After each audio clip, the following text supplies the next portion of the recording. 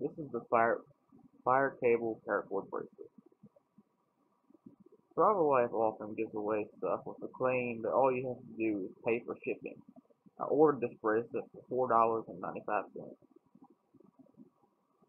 It fit me somewhat well.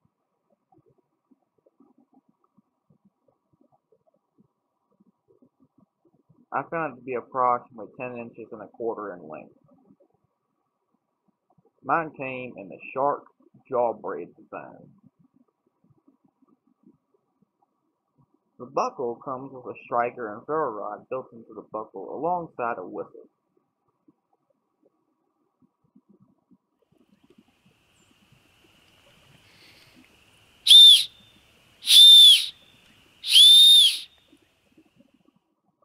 Here we can see where the ends are melted together.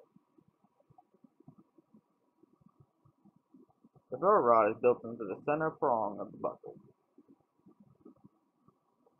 The striker comes out of the buckle sort of like a key.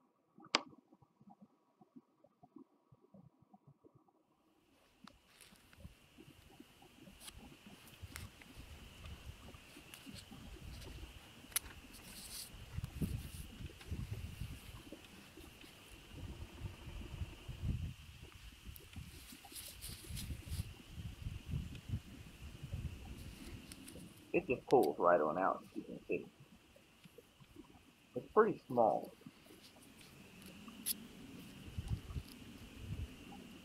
I fiddled with it for quite a while trying to get the hang of it and never quite did. It was just too awkward and difficult to use.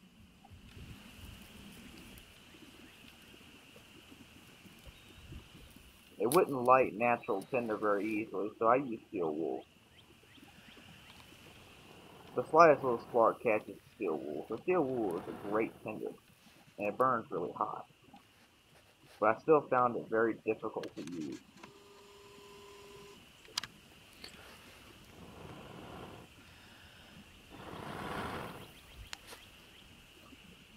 I actually prefer using my saw blade off of my multi-tool. I get better sparks. This is where it got really bad. I decided to take a peek inside the paracord to see what we were looking at here.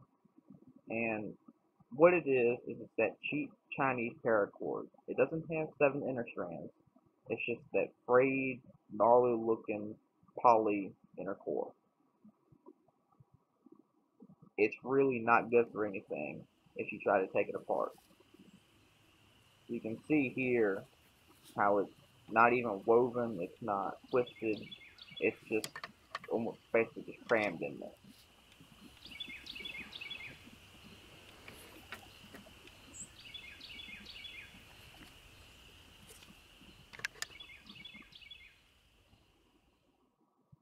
For the paracord bracelet, you get what you pay for.